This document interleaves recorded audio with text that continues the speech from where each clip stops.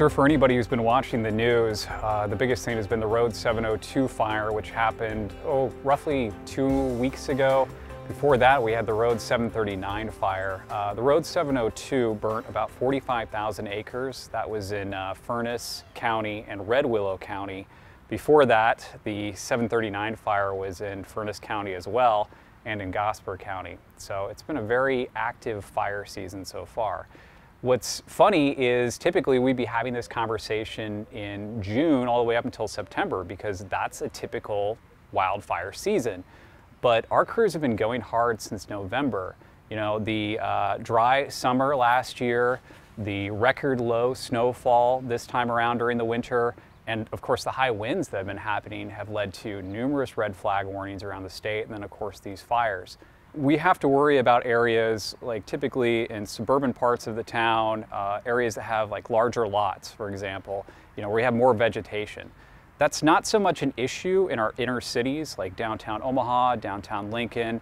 So for homeowners who live in more rural parts of the state or have larger lots with vegetation on their properties, we want them to kind of take into consideration what they're planting. So in Nebraska, we subscribe to FireWise, which is a model that helps us determine basically a good strategy for what we're going to be planting, you know, around our homes.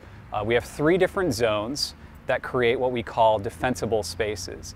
We start with what's called the immediate zone. That's within 5 feet of a structure. Within those 5 feet, we want to avoid things like planting juniper, you know, something that's highly flammable. We want to keep our grass mowed, keep it very short around the base of our homes, you know, sheds, decks, you name it. We also want to focus on planting things like perennials as opposed to wildflowers. From there, we move into what we call our intermediate zone. That's 5 to 30 feet away from a structure. The big focus there is pruning.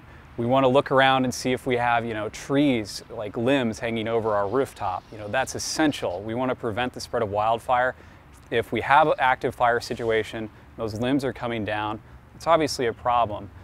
In terms of planting, we'll focus more on, you know, oak, honey locust, elm, still staying away from juniper, spruce, you know, any of the highly flammable sort of plants. From there, we move to what's called the extended zone. That's 30 to 100 feet away from a structure. And that's where we're really going to focus not so much on what's around the house.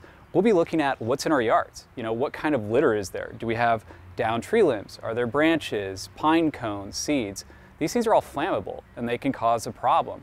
We're not thinking so much about, you know, what's going to start a fire. We want to stop the spread of the fire in that area.